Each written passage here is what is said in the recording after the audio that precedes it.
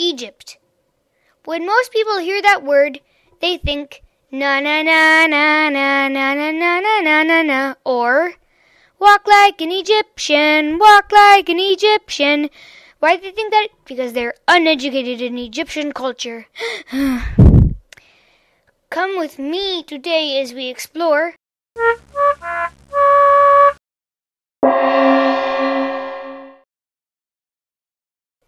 Let's get something straight. The Egyptians had thousands of gods. Some of the most important were Thoth. Thoth gave the Egyptians the gift of hieroglyphs.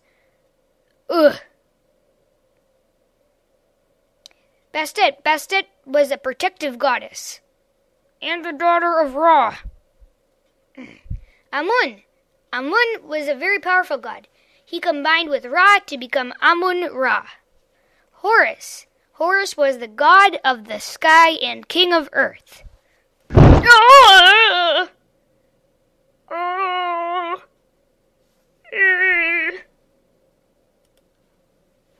Well, I'll have to tell you myself. I'm Anubis, god of embalming the dead.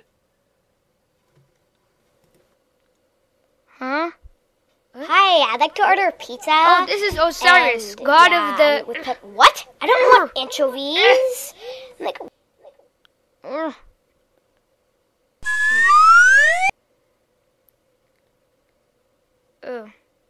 That was Osiris, god of the dead and cell phones. Come on. Geb, this is Geb, god of the earth, and brother to Nut, the sky goddess. Bye, Geb. Oh, this is the almighty sun god Ra. The Egyptians believed he was swallowed each night by the sky goddess Nut. And was reborn every morning.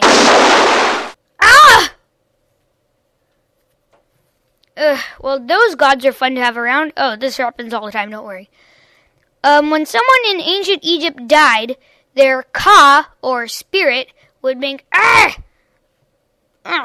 long and dangerous journey to a place of judgment where they would be asked questions by many gods. Don't even think about it. Then their heart would be weighed against Ma'at's feather of truth. If they answered honestly, their heart would be either equal to or lighter than the feather. But if the person did not answer honestly, their heart would sink with sin, and a crocodile-headed lion with the back end of a hippo named Amut would eat the dead person's heart, and they would die a second death. Thus, if you led a life free from sin, you would pass into the next life, a life in a kingdom ruled by Osiris. Now, if you were going to do all this, then you need a body, right? That's why the Egyptians made mummies. How they made them? Well, watch the story of an ancient Egyptian named Ajima.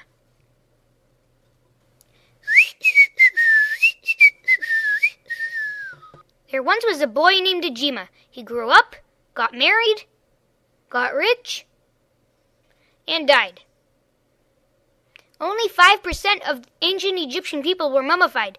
They were the wealthy ones, and Ajima was very rich. Come on.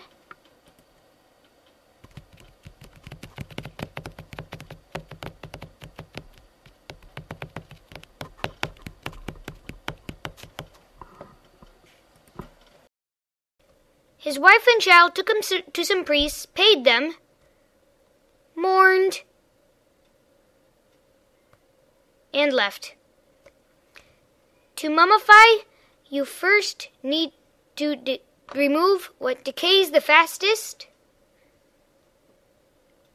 and that would be the inner organs.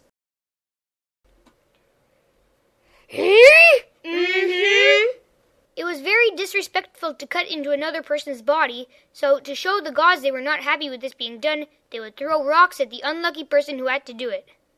Then someone had to reach inside and pull out all the inner organs except for the heart, which was left because it was considered the center of intelligence. The brain was pulled out with a hook and thrown away.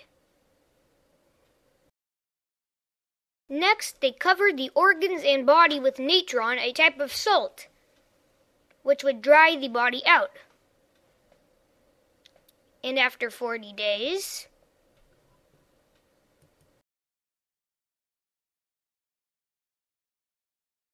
you have a very dried out body. They put the organs in canopic jars. Imitsi, the human-headed god, held the liver. Hapi, the baboon-headed god, held the lungs. Canopic jars had gods' heads on them. Dalmutef, the jackal-headed god, held the stomach.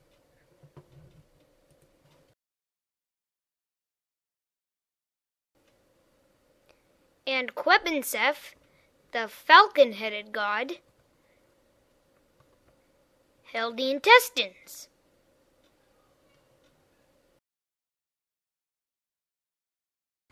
Then they wrapped up Ajima in linen strips, some of which had spells and prayers written on them. Once they finished each layer, they painted on resin. Between layers, they put scarabs and amulets that would spiritually protect the body. Then they put a cloth with Osiris painted on the front over the whole thing. Then came the coffin, which had a portrait of Ajima painted on it. The opening of the mouth ceremony allowed the dead person to eat and drink again.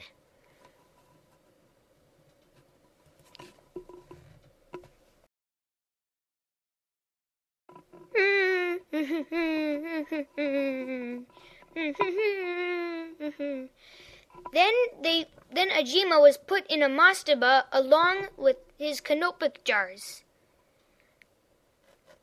Pharaohs were put in pyramids. Well, I guess that's it. Goodbye.